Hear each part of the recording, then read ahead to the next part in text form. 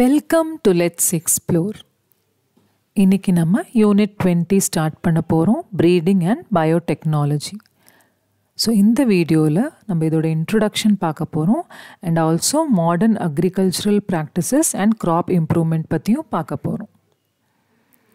So first point, India's population will reach 1.7 billion by 2050.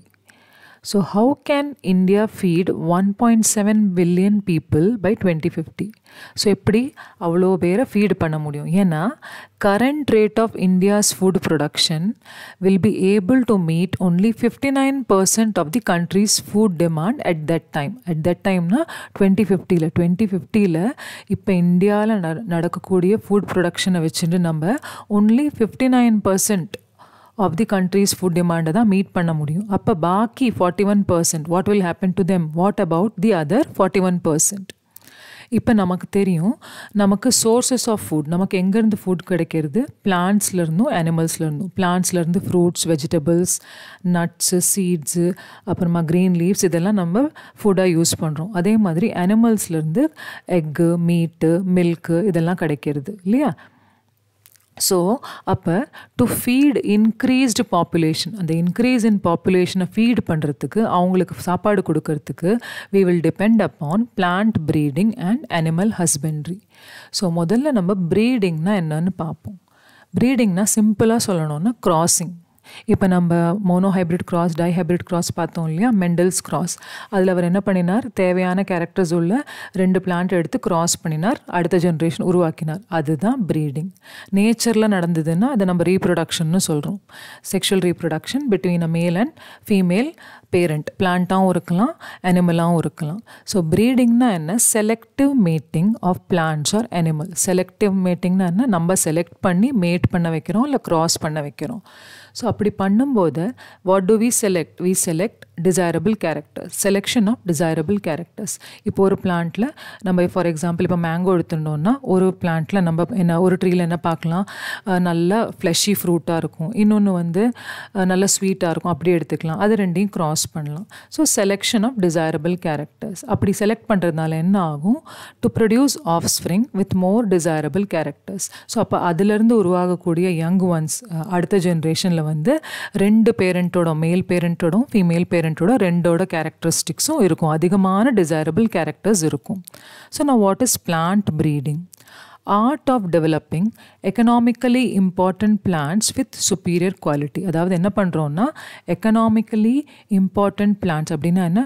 பொருளாதார முக்கியத்துவம் உள்ள பிளான்ட்ஸை நம்ம டெவலப் பண்ணுறோம் வித் சுப்பீரியர் குவாலிட்டி. அந்த பிளான்ட்ஸுக்கு நல்ல தரம் இருக்குது, நல்ல குவாலிட்டி இருக்குது. Next one is animal husbandry. Animal ஹஸ்பண்ட்ரினா சிம்பிளாக சொல்லணும்னா அனிமல் ப்ரீடிங், அதை நம்ம அனிமல் ஹஸ்பண்ட்ரின்னு சொல்கிறோம். So it involves breeding of animals. Plant ப்ரீடிங்கில் we breed plants, பிளான்ட்ஸை mat பண்ணுவோம், பிளான்ட்ஸை கிராஸ் பண்ணுவோம். Animal ஹஸ்பண்ட்ரியில் animals R bread R breeding of animals. இந்த அனிமல் ஹஸ்பண்ட்ரியோட எய்ம் என்ன? To improve genotypes of animal. ஜீனோடைப்னா என்ன? ஜீன்ஸ். இப்போ recall பண்ணுங்கள், மெண்டல்ஸ் கிராஸில் நம்ம எப்படி எழுதினோம்? கேபிட்டல் டி, ஸ்மால் டி, அதை யூஸ் பண்ணி எழுதணும் இல்லையா? ஜீனோடைப், அதுதான் இங்கே பேசுகிறோம். ஜீனோடைப்னா ஜீன்ஸ் ஆஃப் தி அனிமல். அதை இம்ப்ரூவ் பண்ணுறோம் through animal husbandry and to make them more useful to welfare of mankind. And we are making those animals, ஜீனோடைப்பை improve பண்ணி அது மேன்கைண்டுக்கு யூஸ்ஃபுல்லாக நம்ம அதை யூஸ் பண்ணிக்கிறோம், அந்த animals. And animal husbandry emphasizes gives importance to what? Domestication and propagation of animals. உங்களுக்கு தெரியும், wild அனிமல்ஸ்னால் எங்கே இருக்கும்? ஃபாரஸ்ட்டில் இருக்கும், ஜங்கலில் இருக்கும். டொமெஸ்டிக் அனிமல்ஸ்னால் வீட்டில் இருக்கும். ஸோ டொமெஸ்டிகேஷன்னா என்ன? வீட்டில் வளர்க்குறது. So animal husbandry gives importance R emphasises on டொமெஸ்டிகேஷன் and propagation of animals. வீட்டில் அந்த அனிமல்ஸை வளர்த்து அவங்கள ப்ரீடு பண்ணுறது. ப்ராபகேஷன்னா என்ன? ப்ரீடு பண்ணுறது அண்டர் கண்ட்ரோல்டு கண்டிஷன். நம்ம அந்த கண்டிஷன்ஸ், எந்த கண்டிஷனில் நம்ம அவங்கள ப்ரீடு பண்ணுறோமோ, வளர்க்குறோமோ, அந்த கண்டிஷன்ஸை நம்ம கண்ட்ரோல் பண்ணுறோம்.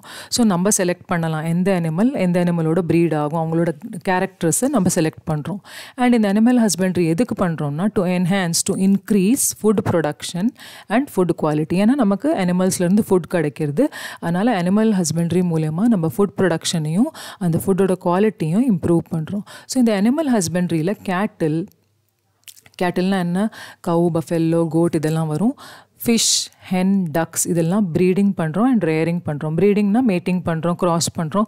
ரேரிங்னா வளர்க்குறோம். ஸோ அந்த ரியரிங் பண்ணும்போது நம்ம என்னெல்லாம் கண்ட்ரோல் பண்ணுறோம், அதுக்கு ஃபுட் ப்ரொவைட் பண்ணுறோம், வாட்டர் ப்ரொவைட் பண்ணுறோம், அனிமல்ஸ்க்கு ஷெல்டர் ப்ரொவைட் பண்ணுறோம், ஹைஜீன் பற்றி டேக் கேர் பண்ணுறோம் அண்ட் ஹெல்த்தை பற்றி டேக் கேர் பண்ணுறோம் அந்த அனிமல்ஸோட.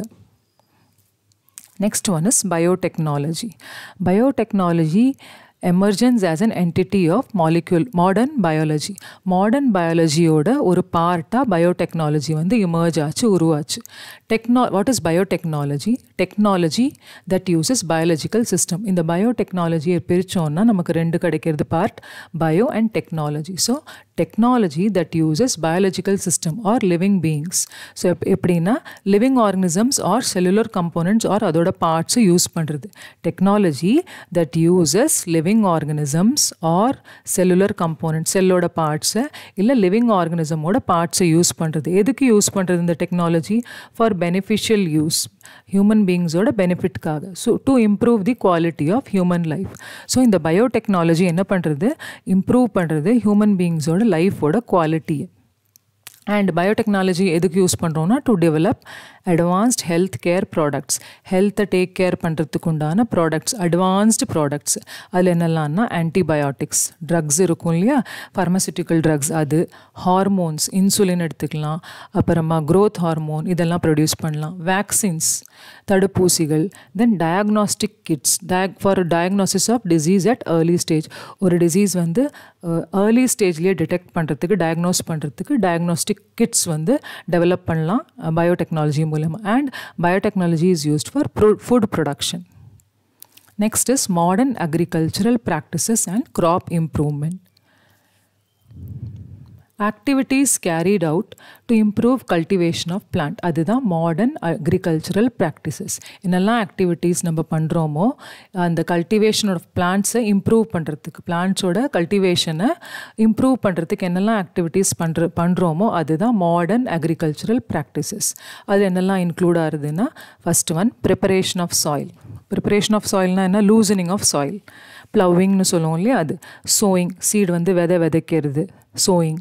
அப்ளிகேஷன் ஆஃப் மேன்யூர்ஸ் அண்ட் ஃபர்டிலைசர்ஸ், உரம் அப்ளை பண்ணுறது இல்லைன்னா ஃபர்டிலைசர் அப்ளை பண்ணுறது. ப்ராப்பர் இரிகேஷன், இரிகேஷன்னா தண்ணி பாய்ச்சிருது, to provide water to the graphs.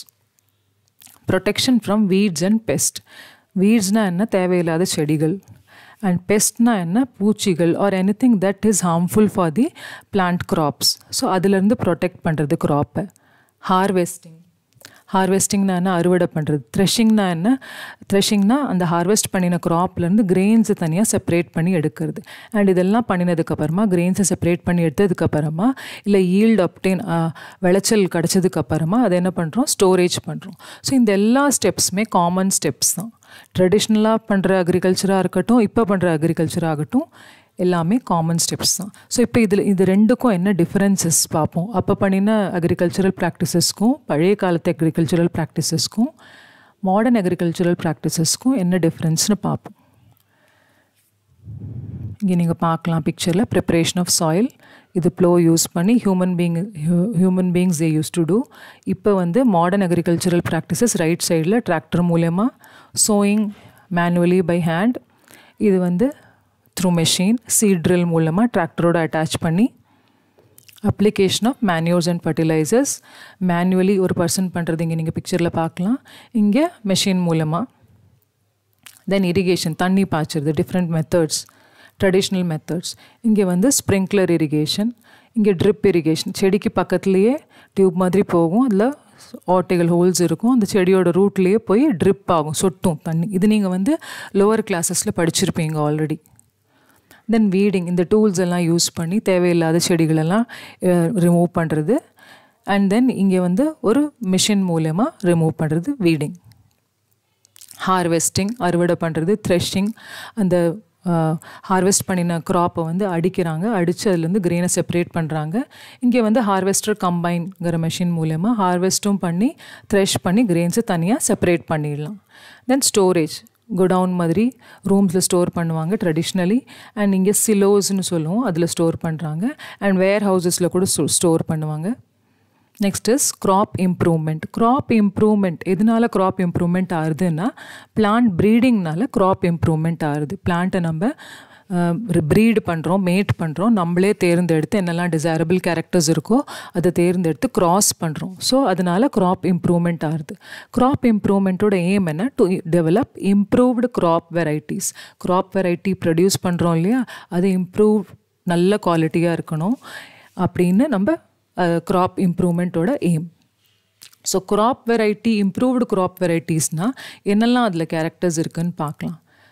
Improve graph வெரைட்டிஸில் higher yield, அந்த இம்ப்ரூவ் க்ராப் வெரைட்டியோட கொடுக்கறது வந்து ஹை ஈல்டாக இருக்கும், விளைச்சல் அதிகமாக இருக்கும், பெட்டர் குவாலிட்டியாக இருக்கும், டிசீஸ் ரெசிஸ்டண்ட், அதாவது ஏதாவது ஒரு வியாதிக்கு ரெசிஸ்டண்ட்டாக இருக்கும், அதுக்கு எதிர்ப்பு சக்தி இருக்கும். ஸோ அந்த வியாதி எதுக்கு வராது, அந்த க்ராப்புக்கு வராது. அண்ட் தென் ஷார்ட்டர் டியூரேஷன், அதோட லைஃப் சைக்கிள் வந்து ஷார்ட்டாக இருக்கும், சீக்கிரமாக வளர்ந்து மெச்சூர் ஆகி அறுவடை பண்ணுறதுக்கு ரெடி ஆகிடும் க்ராப். ஸோ இதெல்லாம் தான் benefits of graph improvement. So இந்த வீடியோ உங்களுக்கு யூஸ்ஃபுல்லாக இருந்ததுன்னா அதை லைக் பண்ணுங்கள், ஷேர் பண்ணுங்கள். சேனலை சப்ஸ்கிரைப் பண்ணாதவங்க மறக்காமல் சப்ஸ்கிரைப் பண்ணுங்கள். சப்ஸ்கிரைப் பண்ணிவிட்டு பெல் பட்டனை ப்ரெஸ் பண்ணினீங்கன்னா உங்களுக்கு லேட்டஸ்ட் வீடியோஸோட அப்டேட்ஸ் கிடைக்கும். தேங்க்யூ ஸோ மச் ஃபார் வாட்சிங்.